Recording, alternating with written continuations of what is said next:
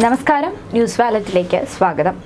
അഞ്ചൽ ഉത്ര വധക്കേസിൽ പ്രതികളായ സൂരജിന്റെയും സുരേഷിന്റെയും കസ്റ്റഡി കാലാവധി നീട്ടിക്കൊണ്ടുള്ള നടപടി വരുമ്പോൾ നിർണായകമായ വെളിപ്പെടുത്തലുകളാണ് സൂരജ് വീണ്ടും നടത്തിയിരിക്കുന്നത്. ഈ കൊലപാതകത്തിൽ സൂരജിന്റെ പങ്ക് ഇതോടെ തെളിയുകയാണ്. ഉത്രയുടെ ശരീരത്തിലേക്ക് കുടഞ്ഞിട്ട മൂർഖൻ പാമ്പിനെ ചെറിയ വടികൊണ്ട് അടിച്ചു നോവിച്ചാണ് കൊത്തിച്ചതെന്ന് പ്രതി സൂരജിന്റെ വെളിപ്പെടുത്തലിനൊപ്പം പാമ്പിനെ വാങ്ങിയതടക്കമുള്ള കാര്യങ്ങൾ സഹോദരിക്ക് അറിയാമായിരുന്നെന്നും ചോദ്യം ചെയ്യലിൽ സൂരജ് സമ്മതിച്ചിരിക്കുകയാണ്. കേസിൽ കൂടുതൽ പ്രതികൾ ഉണ്ടാകുമെന്നും സൂരജിന്റെ സഹോദരിയെ ചോദ്യം ചെയ്യുന്നതോടെ കാര്യങ്ങൾ കൂടുതൽ വ്യക്തമാകുമെന്നും അന്വേഷണ ഉദ്യോഗസ്ഥർ പറഞ്ഞു. സൂരജിന്റെയും സഹോദരിയുടെയും വാട്സപ്പ് കോളുകളുടെ വിശദാംശങ്ങൾ എടുക്കാൻ ഫോറൻസിക് ലാബിന്റെ സഹായം തേടിയിട്ടുണ്ട്. ഉത്ര കൊല്ലപ്പെട്ട ശേഷം സൂരജ് ആദ്യം ഫോൺ ചെയ്തത് പാമ്പ് പിടുത്തക്കാരനായ സുരേഷിനെയാണ്. സുഹൃത്ത് എൽദോയുടെ ഫോണിൽ നിന്നാണ് വിളിച്ചത്. കൊലയ്ക്ക് ശേഷം സഹോദരിയുടെ ഫോണിൽ നിന്ന് വാട്സപ്പ് കോൾ വഴി കൂട്ടുകാരുമായി സംസാരിച്ച് അഭിഭാഷകനെ കാണാനുള്ള അവസരമടക്കം ഒരുക്കിയതായും സൂരജ് പറഞ്ഞു. നിയമോപദേശം ലഭിച്ചതിന്റെ അടിസ്ഥാനത്തിലാണ് ആദ്യം സൂരജ് മൊഴി നൽകിയത്.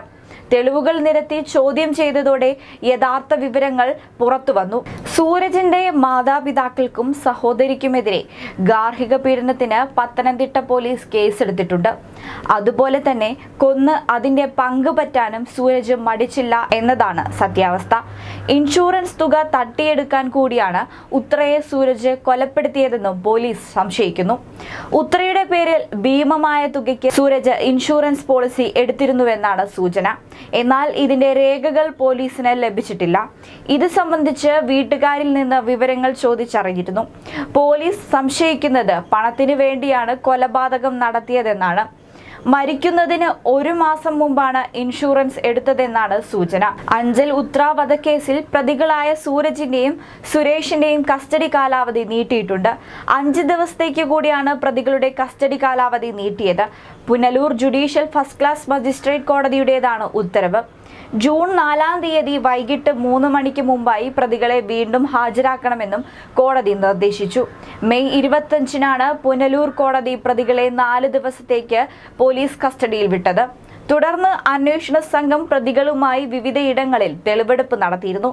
ഉത്രയുടെ അഞ്ചലിലെ വീട്ടിലും സൂരജിന്റെ അടൂരിലെ വീട്ടിലും പാമ്പുകളെ കൈമാറിയ ഏനാത്തും പോലീസ് സംഘം പ്രതികളുമായി തെളിവെടുപ്പ് നടത്തി.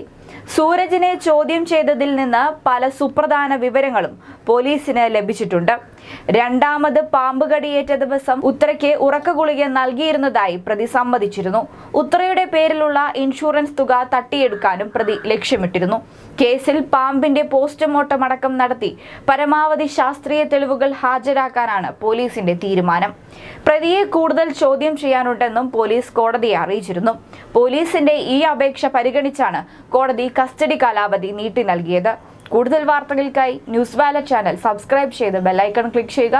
മറ്റു വാർത്തകൾക്കായി ന്യൂസ് വാലറ്റ് സൈറ്റ് സന്ദർശിക്കുക. ഫേസ്ബുക്ക് പേജ് ലൈക്ക് ചെയ്യുക.